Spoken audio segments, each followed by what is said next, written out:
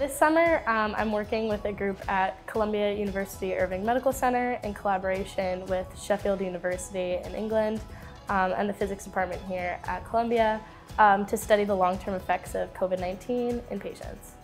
So this summer in the lab, I've been working with my team and my PI, Professor Emlyn Hughes, to do some independent research and learning how to use MATLAB and different programming functions in order to best prepare for when the study starts. Mentorship in STEM research is extremely important because the percentage of women that have actually gone into science and engineering is too low, and that is something that needs to be corrected.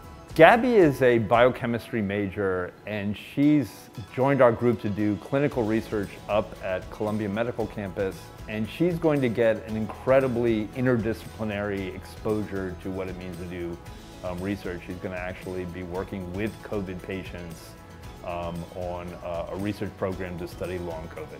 The fact that Barnard students can work on Columbia campus and are local is a huge advantage, and there's been years of interaction in which Barnard students can join Columbia faculty to do research.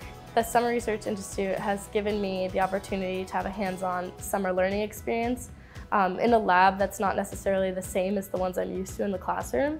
As a biochemistry major, I've learned a lot of different techniques working with chemicals, but that's not essentially what I'm doing this summer. So it's been a really great way for me to learn outside of the classroom. I am looking forward to doing research in the future as a scientist, as an engineer, wherever I end up. Research has been a huge motivating factor for me. I really love it, so I think this is my first summer doing research, and it's definitely going to stick with me as like the learning experience I've had up until this moment. Now, it's critical for students to be engaged in science, even if they aren't scientists themselves, because science does have such large impact on the world.